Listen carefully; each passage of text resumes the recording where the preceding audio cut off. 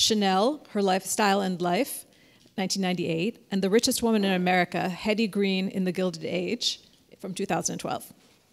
She also co-authored Arafat, In the Eyes of the Beholder, a biography of Yasser Arafat, The New Palestinians, a look at the leading figures in the West Bank and Gaza, and Still Small Voices, the personal stories of 10 Israelis and Palestinians during the First Intifada. As a contributor to the Washington Post magazine, Smithsonian Magazine, and other periodicals, Janet Wallach has written cover stories of Queen Noor of Jordan, First Lady of Egypt Jihan Sadat, and Iraqi Ambassador Nizar Hamdoun. She has taught at Bradford College, Earlham College, and others. And she's the founding director and president emeritus of Seeds of Peace, a nonprofit and educational and leadership training program. Seeds of Peace brings together outstanding teenagers from regions in conflict, including Israelis and Arabs, Indians and Pakistanis, and Americans of diverse backgrounds. Janet, welcome to the church. Thank you. That was lovely. We're thrilled to have you here to talk about Flirting with Danger, the mysterious life of Marguerite Harrison, socialite spy. I'm going to open with just a little paragraph from the New York Times rave review from last week, which gives just a hint at how adventurous Marguerite's life was. So the review began, anyone complaining about a canceled Delta flight would do well to channel Marguerite Harrison. The United States' first international female spy, Harrison crisscrossed the globe by rickshaw, propeller plane, camel, inflated goatskin raft, and rail freight car, and once brightly described a trans-Siberian voyage in which she was wedged between sacks of tea and oats on the back of a troika in a blizzard as a rare and delightful experience. So Janet, who was Marguerite Harrison? Marguerite Harrison was a daughter of the Gilded Age. She was born in 1878, not long after the Civil War, and lived the life of a society woman in Baltimore until her husband died at a young age and left her with a son, a teenage son. And she decided not to go back to her family, which was the typical thing to do, but to apply for a job with the Baltimore Sun as an assistant editor of Society Life. During World War I, she became a reporter and then decided she wanted to be a spy. So a little bit of taste of who she was. She was beautiful, she was brilliant, fluent in at least 5 languages, with a good sense of humor, and a absolute, almost mania for adventure and a healthy dose of curiosity. So what impact did her husband's unexpected death have on her when she was just 37? Because it sounds like her life just turned on a dime. It did turn on a dime. She was madly in love with him, and they had a very warm and caring marriage. And she had really poured her emotions into her love for him and for her son. And when he died, she was so stunned and taken aback, really, by the whole experience that she withdrew her emotions. She really pushed them down and vowed that she would not get emotionally involved with anyone again, including her son. Yeah. Yeah. In fact, I was going to ask you about her son a little later, but I'll ask you about it now. She spent years away from him when she was in Europe and the East. Years in which she could have easily died, given her taste for adventure, and his father had already died. But you describe them as very close. How do you jive the one with the other? Yeah. And what did he think of her life? I think they were close in the sense that they understood one another. Not so close emotionally, because she just could never let herself be that way. And that was very painful for him. It was. It did not have a good impact on him. So after she signed up to be a social columnist or writer, she then also marched herself into first the Navy and then the Army to sign up to be a spy. How is she just said, "I'm here, put me to work"? Was that what happened? Well, she applied. She was a reporter for the Baltimore Sun, and she filled out an application for naval intelligence and sent it in, and they looked at it, and the head of intelligence said, "A woman? Not a chance that we're going to accept you into intelligence." So she applied to the Army, and it was a new division for the Army. They had not had an intelligence division before that. And they sent somebody to interview her. And this man read her application and was fluent in languages himself. And one of the first questions he asked her after talking with her for a while was, "How come your German is so good?" This was World War I. "How come your German is so good? Did you live in Germany for a long time?" And she said, "I never lived in Germany. I'm an 8th generation American on both sides." But she had a fantastic ability to learn languages. And she said, "My French is equally good, and my Italian and Spanish are almost as good." And she could pass for a native, which was very appealing when during the war. And so she was hired right away in 1918. So where did she land first in Europe, and what did she do when she got there?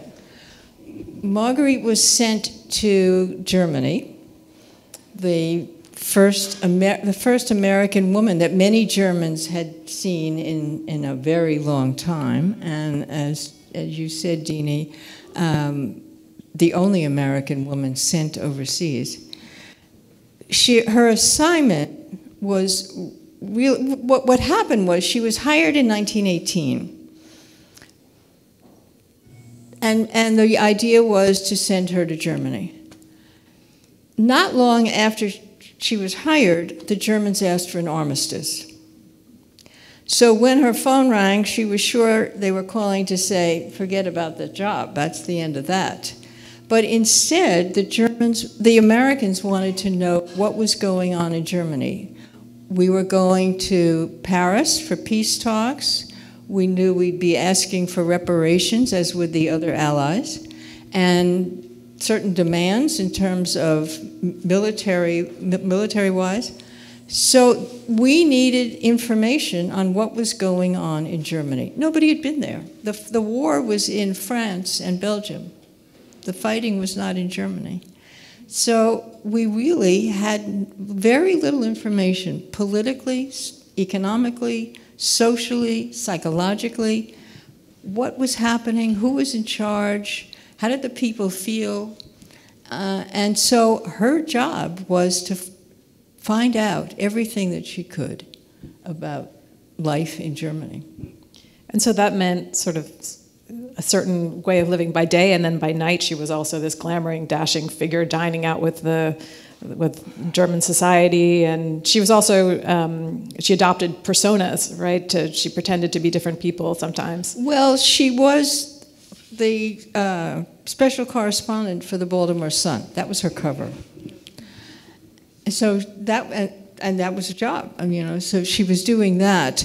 But she arrived with a list of contacts and letters of introduction to different people. And there was serious fighting going on in Berlin and other places between the socialists on the left and the monarchists on the right.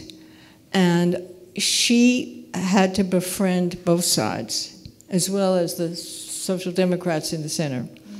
And so one of the first people that she met there was a woman who she had been given a letter of introduction to. The woman was a Philadelphia socialite, married to a German aristocrat who was one of the leading generals in World War I, highly respected not only by the Germans but by the Allies as well. And she went to have tea with them. They invited her to tea. They were very condescending to her, brusque and nasty about, he was nasty about the ability of the American military. His wife was nasty, scorning President Wilson for joining the Allies, and absolutely scoffing at the idea that the Germans had lost the war? No way. Which was not an uncommon attitude in Germany. So there was that side of her life, and then she also had contacts with the socialists, and socialized with the socialists, because she needed all this information to send back to military intelligence. So she wasn't just adventurous, she was an enormous risk taker. Yes, yeah, for sure. She walked into Russia across the Polish border, and she could have been shot rather than allowed in. What was it about her that drove her to be so bold and to take her life into her hands so readily? There's a good question. She admired her father, and she was very close to her father. He was, I would say, a bit of an adventurer. He was a hugely successful businessman who turned the family chemical business into the Atlantic transport lines of commercial shipping. And he loved to travel. So there was that. And in fact, every summer, the family would go to Europe. He would spend a month in England doing business and then go to the spa at Baden-Baden in Germany and around the continent. And in fact, by the age of 10, Marguerite was the family translator. Yeah, wow. So I think she got that the love of travel and adventure from her father. Also, she was not at all close to her mother, so there was that too. The courage, I guess he gave her a lot of confidence. That's because her mother did not. But her father gave her the confidence to just feel that if she understood what the danger was and could project what might happen, and this was somebody else's explanation of it, a filmmaker that she worked with, Marion Cooper. If she could understand the danger, then she didn't fear it. Which is a good way to think about it, I think. So she spent a year in the infamous Lubyanka prison. Can you tell us a bit about that? Because that was really... Well, it was, yeah. It was some time. Pretty harrowing. Yeah. And I think the worst part of that was the time that she spent in solitary confinement.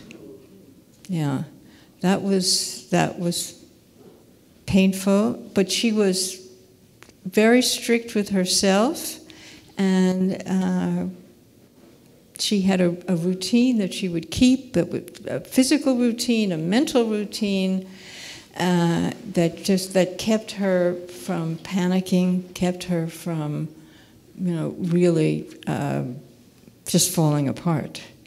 But she also found it to be a wonderful experience because she met Russian women and Eastern European women. She was the only American in Lubyanka at the time.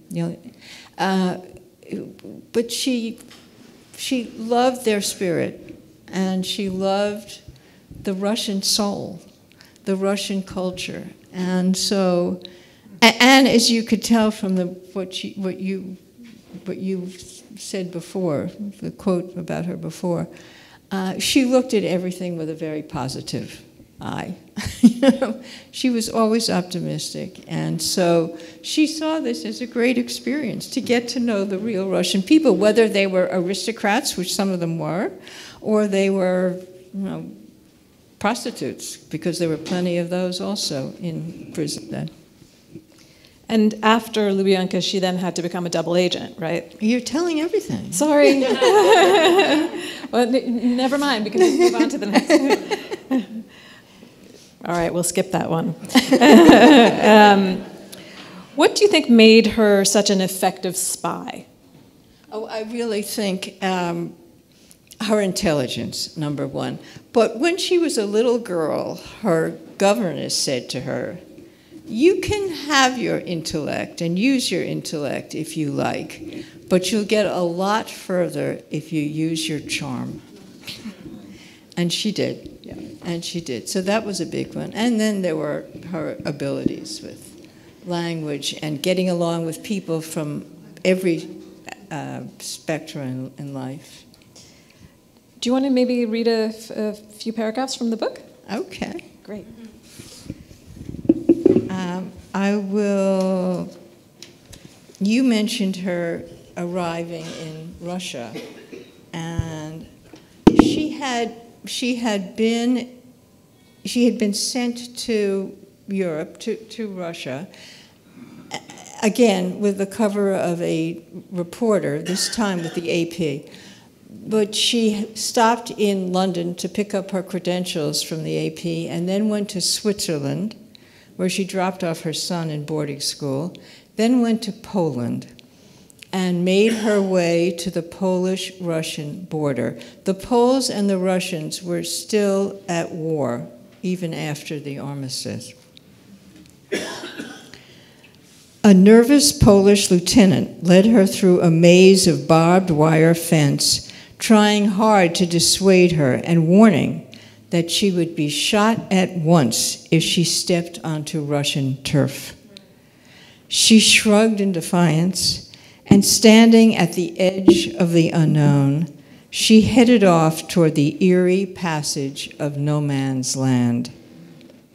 Against a bitter wind and temperatures well below zero, she wrapped her doubts in her long fur coat, and with a fur cap, fur-lined gloves, and high felt boots, she marched through the deadly silence, crunching, what happened?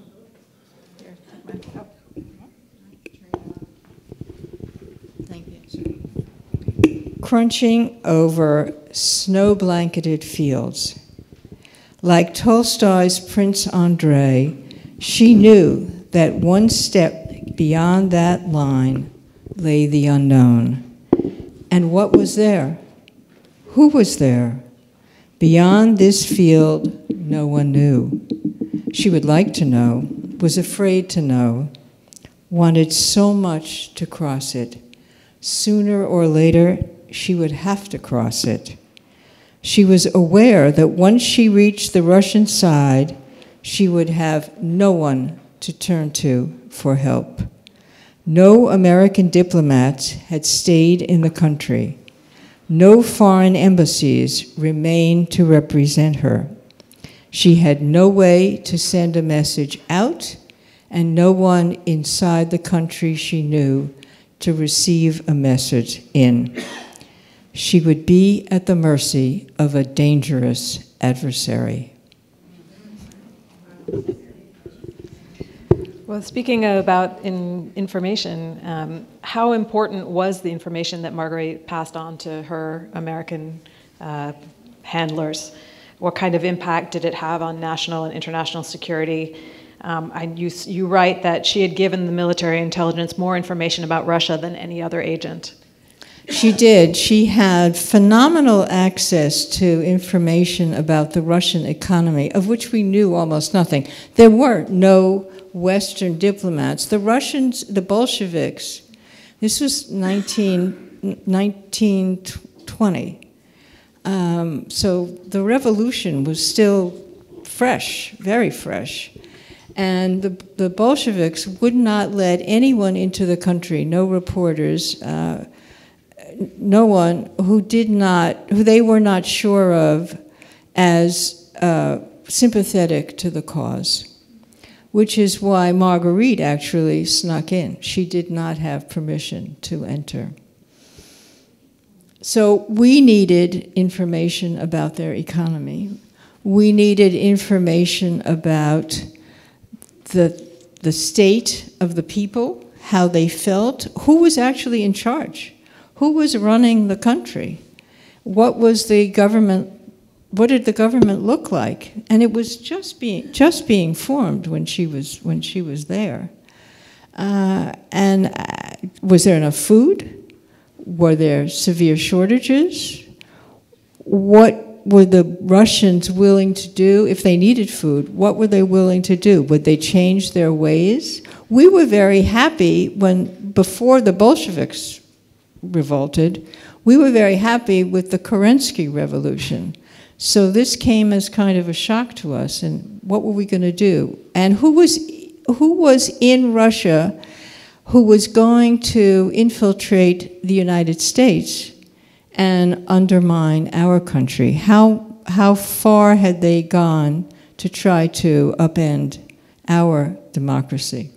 So, a lot at stake. A lot of, yeah. So one thing that struck me was that we live in an age of instantaneous communication now, but in her day that was hardly the case. Yeah. Right. So how did Marguerite and spies of the time get messages sent and receive answers? Oh, it was everything from, as a correspondent, theoretically, she could write reports and send them out, although the censorship was so high that very, very little actually got back to the countries that they were meant to go to. So she used everything. There were businessmen in Russia, and so she used some of them. There were some correspondence that got through because they were somewhat sympathetic to the Russian government. And she was able to, and some of them were not, they just were pretending. So she was able to give some of them secret messages. And she used everything from matchbook covers to paper money to whatever she could write on in the tiniest handwriting. And of course, with secret codes.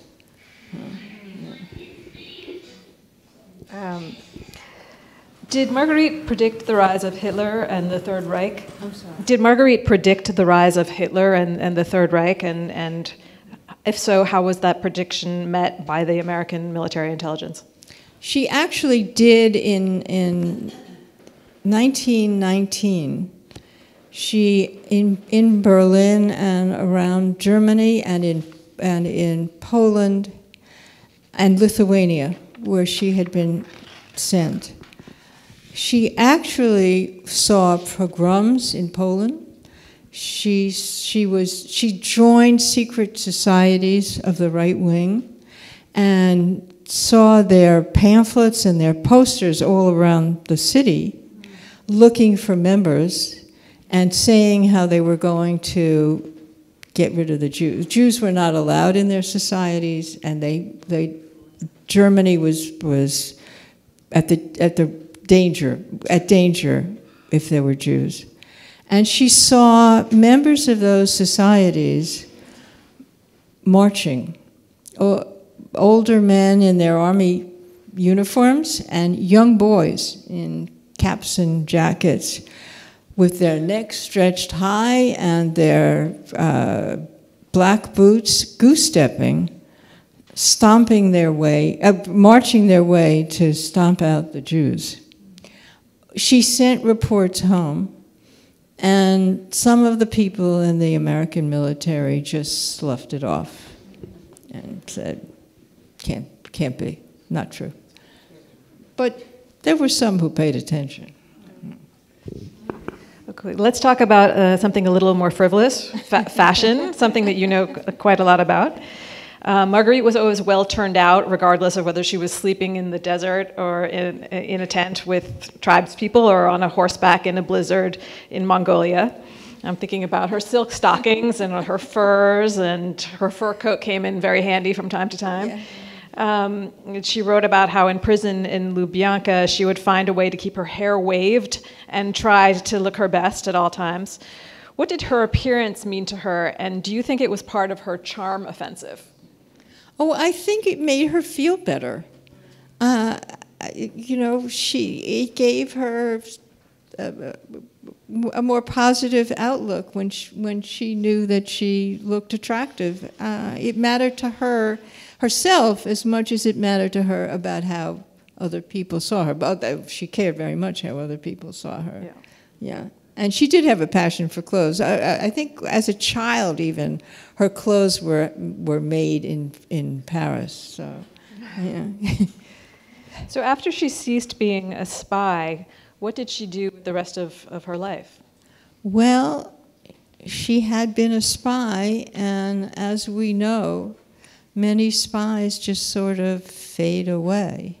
And so she had a good life to some extent, but the fame that she had, and she did have some while she was at the height of her career, just kind of quieted down, and like Smiley and the others, she just sort of faded off. So you write about women in history, and many of your subjects are not well known until you bring their stories to life. I'm thinking not only of Marguerite, but also about Gertrude Bell, and they met, actually, right? Yes. And Hetty Green. How do you discover these women? Well, I think what's fun is Gertrude Bell I discovered because after my late husband and I wrote a book about Arafat, a biography of Arafat, called Arafat in the Eyes of the Beholder. So it was looking at him from all sides. I was so frustrated is the word, by not being able to really understand him as a human being, that I decided I wanted to write about a woman, because surely I'd be able to understand a woman better. But I couldn't find, outside of Golda Meir and Cleopatra, I could not find an important woman in the Middle East. And then when Saddam Hussein broke the borders and went into Kuwait, I saw a small article in a newspaper blaming those borders on a British woman. And so that's what led me to Gertrude Bell. When I was doing research about Gertrude Bell at the University Library in Newcastle, England, she wrote home to her father saying that an extraordinary American woman had come through town. This was 1924. And I thought to myself, what was an American woman doing in Baghdad in 1924? She must have been extraordinary to be there, but why? What had she done? And it took me years, because that was 93, and I didn't really find out a whole lot of information about Marguerite Harrison until about 5 or 6 years ago. So, should we open up the floor for questions? Sure. Yes, Eric. Yeah.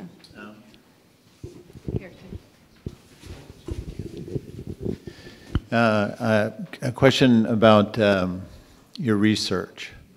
The way you talk about her is so intimate. Did she leave diaries that would... How I wish. Sorry. Anyway, so yeah. Anyway, I'm just curious where you got that sense of her bigger life, right, and right. personality and stuff like that. Right. And along with that question, did you have to go deep into, government files and stuff and Freedom of Information Act and all of that to get at a lot of that stuff? I did. About the diaries, she may have kept diaries. I don't think so, but she did write letters home, which were destroyed by her daughter-in-law. But she also wrote an autobiography, so that gave me a whole, the whole overview of her life. Yeah, it also raised as many questions as it answered because she was a spy. So there were lots of sort of not blank pages, but unwritten parts of her life. The best thing was the Freedom of Information Act, because I was able to find out that there were papers, and I spent a long time at the National Archives in Washington. And that was fascinating because it wasn't just her papers, but it was papers about her. And the cables that she sent home were of two classifications. One were positive intelligence, which meant the activities going on in the countries where she was sent, what was happening inside that country. The other part of it were cables sent to negative intelligence, which is counterintelligence, and that's about people who might be trying to undermine the US. So that alone was fascinating. But then there were all the reports that she wrote, and then the remarks that were made about her from military attachés and other people around the world. Positive and some snarky, some very complimentary. So that was great. I mean, that was thrilling, really. Yeah. And then I found archives in Moscow from the Cheka files. The Cheka was the predecessor to the KGB. And these were word-for-word transcriptions of the interrogations with her in Lubyanka. So, yeah. So it's as much fun, of course, to do the research as it is to do, maybe even more fun to do the research than the pain of writing, but. When did she stop being a spy? How close into World War II? I have two questions, that's one of them. Okay, so did she have a lot to do with pre-Hitler? I mean, it sounds like World War I. How far into the 30s was she still a spy? She was in Europe until the mid-30s. In fact, she wrote her autobiography with a dateline of Morocco in 1935. And then soon after that, she came back to the U.S. because she knew it was not a good place to be. Yeah. I have one more quick question. Was she a precursor to many of the other spies that came around in the 30s? Because I've read about many of them in France, I'm sure. In Britain. I'm sure. She was the first American woman sent overseas.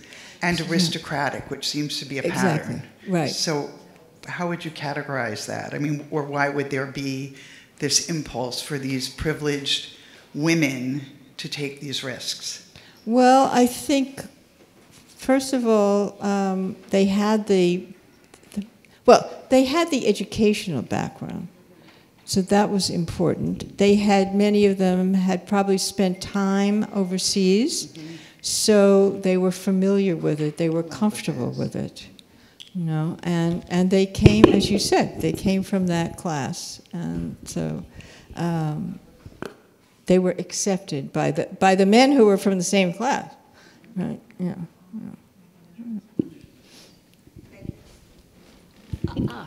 I wanted to ask about the being arrested in Russia. She was arrested simply because she went into the country without permission, and the Lubyanka years. I mean, the year in Lubyanka. I mean, sort of doing her hair. I mean, I know she came out sick, so I wonder if you could say a little more about what you know about Lubyanka, because it's a pretty awful place. It is an awful place, and she was tortured psychologically, if not physically. She never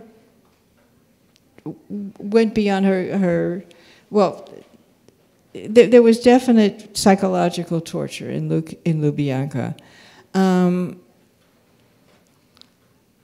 She did have friendships, and to some extent, she was able to find a way to make it as pleasant as she could. But it was a terrible experience, and terrible physically. And while she was there, she developed tuberculosis, and actually lost a lung. Now, the extraordinary part of that is that she was a chain smoker all her life, and she died at the age of 89. So, this was a strong woman. But the question was, what was she arrested for? And what she was arrested theoretically for sneaking into Russia, but there was somebody in the American government who was a double agent, and they had found out about her and knew far more than she ever dreamed of. Yeah. Yeah. I have a question about your, that's me. Okay, yeah. A question about your research. Since you read transcripts of her interrogation in Lubyanka and the Russian, so those mountains of material are not in English. No. So how do you have everything translated unless you speak all Croatian and Russian and Polish? No. So you have mountains of information to be translated before you pick what you need. Well, there weren't. I wish there were mountains. There were pages. There were many pages. And I was very fortunate to have a Russian researcher who was able to get into the archives and translate the files for me. Yeah.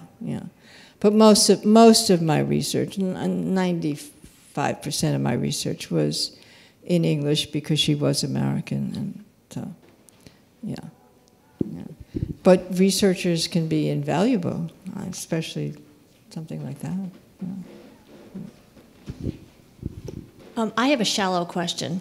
It's about the clothes, and I want to know, how did she manage all of this? Did she have like a lady's maid to help her with things, and did she have trunks and clothes, and how did she get them from place to place? Or was she just have a khaki outfit that she would wear all the time? It sounds like she was a bit of a clothes horse.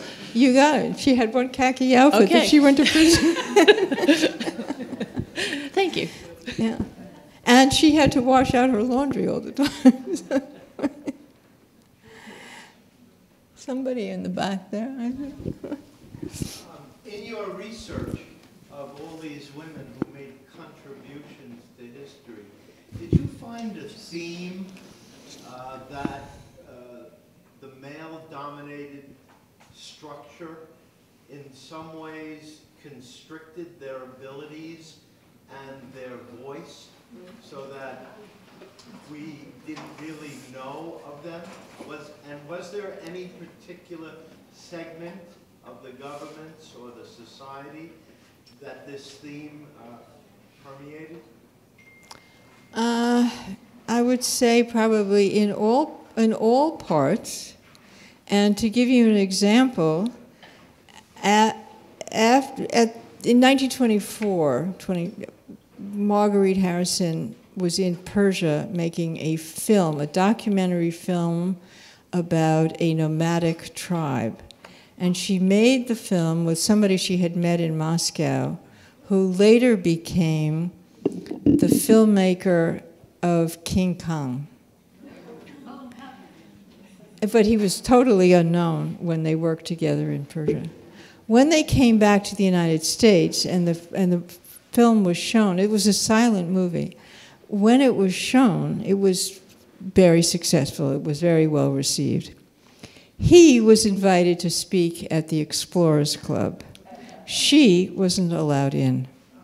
So that, I think that's kind of typical of what happened. Yeah. But the people she worked for respected her because she did a great job. So that's important. Were you able to interview her son, and what became of him? Her son died a long time ago, so no, I was not able to. He was a businessman, and he always had he was apparently, I actually spent time with her granddaughter and her great-granddaughter. And they were very helpful. Her son was a very kind and simpatico person who never showed his anger toward his mother, but he became an alcoholic. So he carried that around. And as his granddaughter said, he was a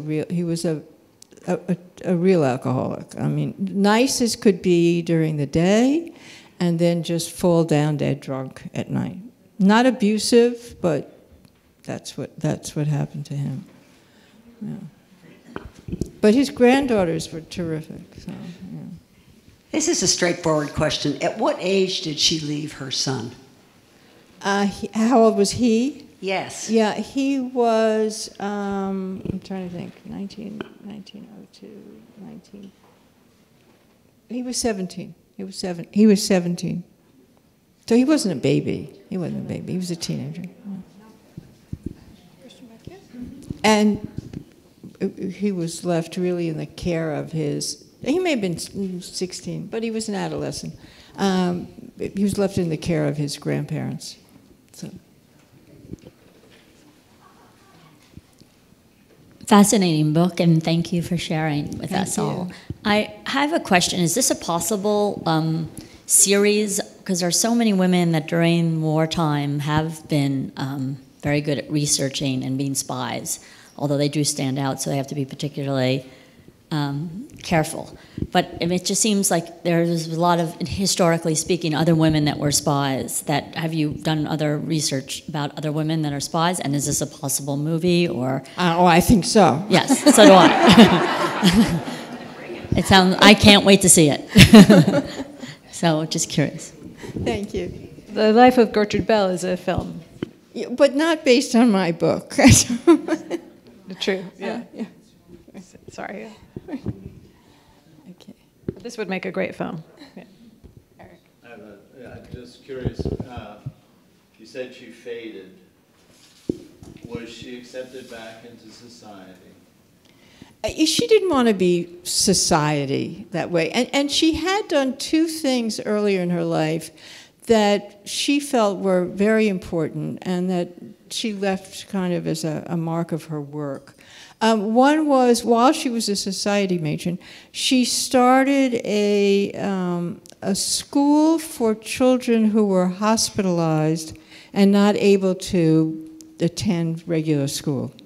And so the Children's Hospital School in Baltimore became an important institution. Yeah. So that was one, and now I'm trying to think of what to say. Oh, I know. She and a few other women who suffered from being women, even though they were explorers and courageous women traveling all over the world, were not accepted, as I said, at the Explorers Club or any other club like that. So they started the Women's Geographical Society, and they had everybody from Margaret Mead to Eleanor Roosevelt as members. So that was very important. It still exists. That was very important. Yeah. Yeah. I guess we'll have to read the book to find out about any really exciting, dangerous episodes that she encountered. But in order to make the movie... Much as I love you, Leila. Absolutely. I don't want you to reveal them now. But I think it's amazing how you found out about this woman, because Gertrude Bell actually is very well known in the UK, but of course. Wasn't, yes, in the UK. And right. Maybe not so much here. No. But it's amazing how you came across this woman. And I'm just wondering if there are any more sort of deep-throat characters out there that we don't know about that you're going to find. I'm sure there are. Because it's amazing how both wars do seem to yield up more stories than we could ever make up or imagine. It just goes on and on and on. We find these amazing characters. Yeah. So she sounds to be one of them, which has been overlooked all this time. Right. That's true. Anyway. That's true. Yeah.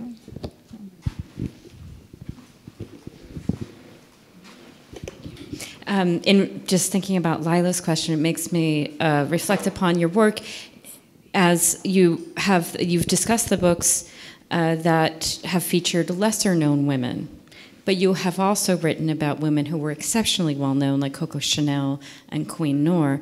So is there is there any difference in the psychology and the conduct, the motivation between a woman like Coco Chanel, who sort of does conquer the world and her name is still literally all over the world all the time, and somebody who has to be revived and resuscitated from Russian archives? Well, first of all, it was the nature of her work. You know, Chanel was a genius at what she did. I remember doing the research on Chanel and going to museums in New York and Paris and London, and looking at the original clothes and feeling like I could put on any of those dresses and walk out the door. You know, they were still so stylish and so beautifully done. So it's a very different area. And I think she made it her business to be, you know, an institution, whereas I think Gertrude Bell did to some extent. Her big aim initially was to be a person with a capital P. Yeah, and she talked about that all the time in her diaries and in her letters. So in some ways, yes, she was, and she was well known in England, although not around the rest of the world after now. And I don't think that Marguerite Harrison had any real interest in that kind of fame. She wrote several books. She wrote 5 books, but they were more academic than they were popular kind of literature. So they were different people. Yeah. Yeah. Can you tell us a little bit about yourself and how you started writing, and when did you start to write? At what age? Well, I had always wanted to write, and I majored in nonfiction writing in college. And then, of course, I couldn't get a job because I'm a woman. You could get a job as a secretary, but not as a writer. And so I went into my other area of interest, which was fashion. And I became a designer, and then when I married John, moved to Washington and worked for a major store called Garfinkel's. I was the fashion director at Garfinkel's. And I had been a designer in New York for a number of years. When I was at Garfinkel's, we had a retreat for top executives in the store. And the theme of the retreat was how to manage people. And on day 1 or day 2, they gave us a workbook. And one of the first questions that we were supposed to answer in the workbook was, what would you like written as your epitaph? And without giving it a whole lot of thought, I wrote, she was a fine writer. And I realized, I don't care about managing people.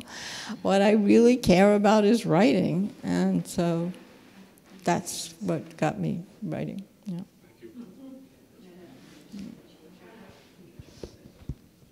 Well, thank you, everyone, for coming today. And thank you, Janet.